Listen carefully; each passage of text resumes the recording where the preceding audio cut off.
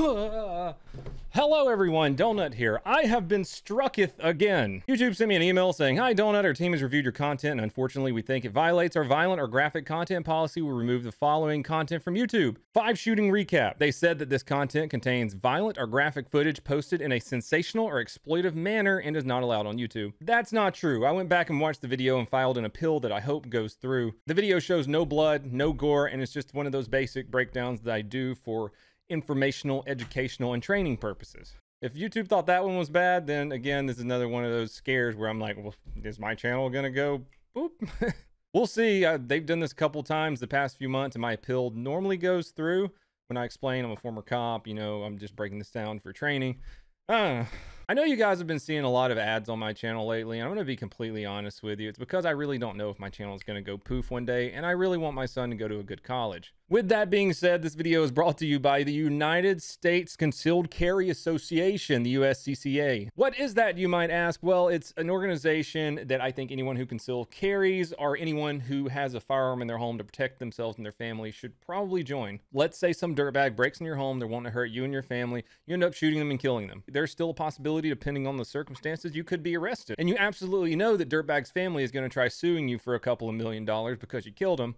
Rightfully so. If you get a membership with the USCCA, basically what they do is they cover your ass. They keep you out of jail by providing upfront bail bond funding. They provide you with attorneys, and they also provide a large fund in case you do get sued in court civilly by the person's family. They have a few different tiers of memberships on their website, each offering a little bit more. And there's a whole lot that goes into a membership other than them covering your ass. I suggest you go check it out. You can save 15% today by going to usccapartners.com/donutoperator. So what's going on in the world of police and crime? It's been a minute since I've done a Leo recap. The Austin, Texas City Council votes to cut the police department budget by 1/3 and reinvest money in social services. The Austin City Council unanimously voted to cut its police department budget by $150 million on Thursday. I'm really interested to see how this one plays out. I just wouldn't want to live in Austin anymore if I were you. This one's kind of a couple weeks old, but I never got on here and confirmed, for those of you that didn't know, that guy that threw the bomb at the Portland courthouse, and everyone was like, oh, his grandmother outed him. It turns out his grandmother really did out him. I wasn't sure if that was true or not, but he turned himself in after his grandmother recognized him. Trump-loving grandma outs Portland bomber to feds, and it's her own grandson. And yeah, it did have to do with the review that she left of the vest that she got for him. She even bashed him on Twitter under the tag Trump's Girl 2020. She said, "This is my only grandson. I love him to death and didn't know he was going to do such a bad thing. I'd been posting several things about the Antifa and BLM. He knows I'm against those riots. Big time.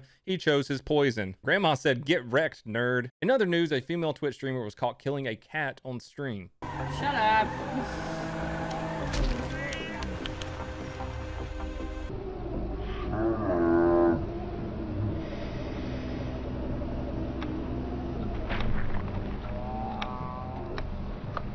Yet another crime against cats on stream going unpunished. Portland. Oh, let's talk about Portland some more. I don't know if you guys saw the dude dragging the motorcycle, but it's a pretty crazy video. We have multiple angles of protesters approaching a vehicle, slashing its tires, putting objects in front of it, most notably a motorcycle, and being general all-around assholes again. You can't blame them one bit, and this is like over a week ago. I think last night the violent protests hit 80 days. In this angle, you can see the peaceful protester put his peaceful motorcycle in front of the person's truck.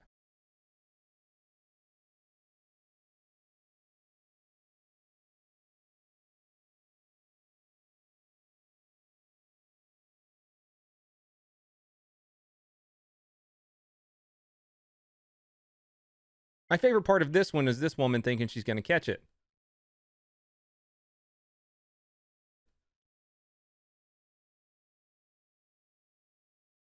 And my favorite angle of this person saying, "Hell no, I'm not going to be a victim."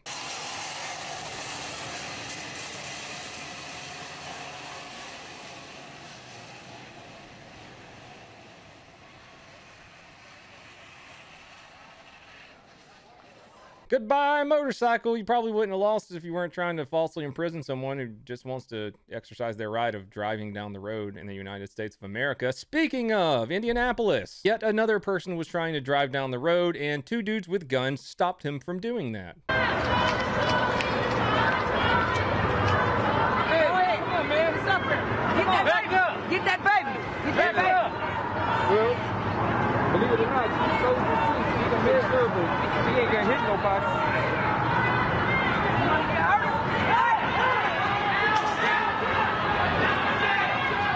The guy tries to drive around him and they're not letting that happen. Oh, look, this guy even brought his little girl to it.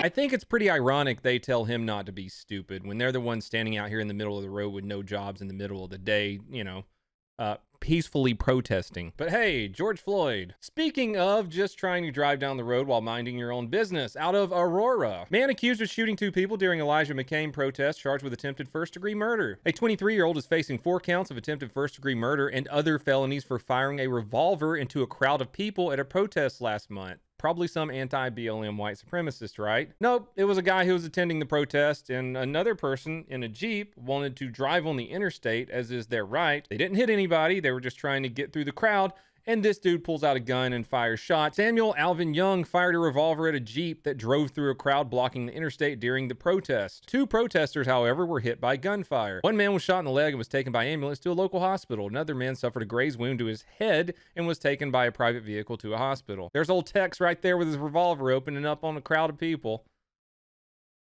How'd that work out for you? I guess you just shouldn't shoot at people trying to drive down the road. We had yet another instance of police brutality take place last week in Utah, and this one hits close to home. Involves a skateboarder. A police officer shot a skateboarder from behind.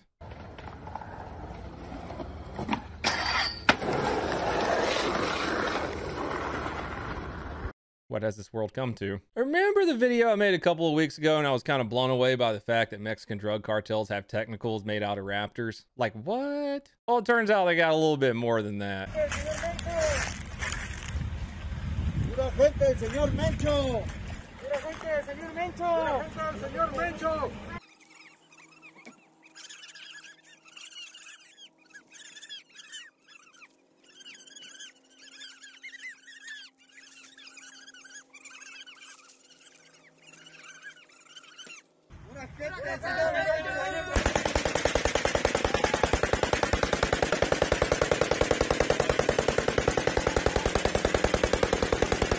Anyways, that goes on for a while. I know they look kind of scary, but it's nothing that a strafing run from a Burt boy wouldn't solve. We've all seen English police run people over with their cars who are on scooters or motorcycles, but have you seen Norwegian police do it yet? I don't think I've ever made a video about Norwegian police. This is a pretty legit police chase I found, though.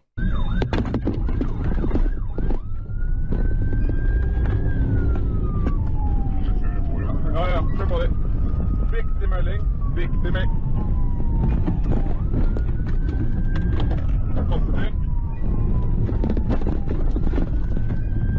Pass på tredjeperson. Kör, kör.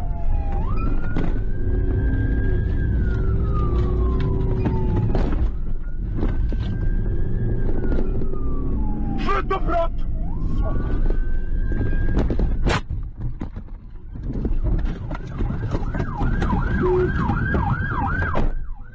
Lägg er opp! Lägg er opp! Lägg er opp! Rå den pistolen! Skyter deg i huet! Ikke rå den pistolen!